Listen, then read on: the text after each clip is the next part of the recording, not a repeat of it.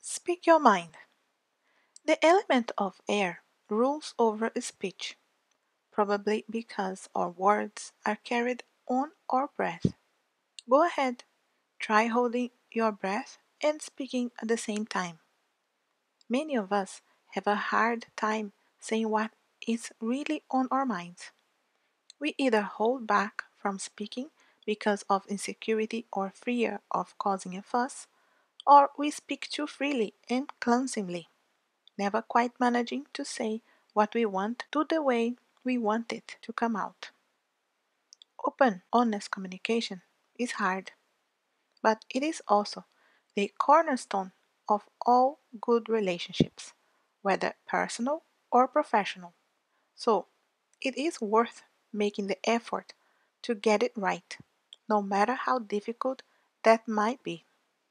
If you have trouble speaking your mind, try practicing in the mirror or with a friend you trust. If you are going into a difficult situation where you will need to be speaking, ask the element of air to lend you its power and feel that power with every breath you take.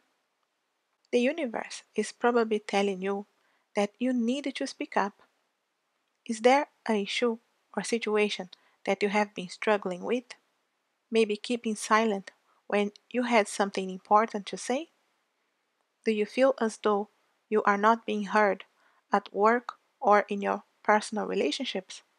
Remember that you can speak your mind politely and assertively without being nasty or argumentative.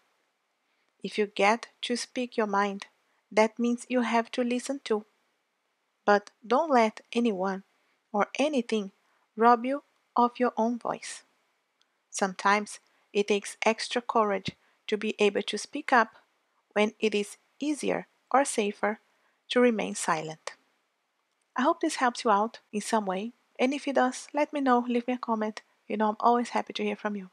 I hope you have a lovely, blessed, and healing day. Thanks for watching.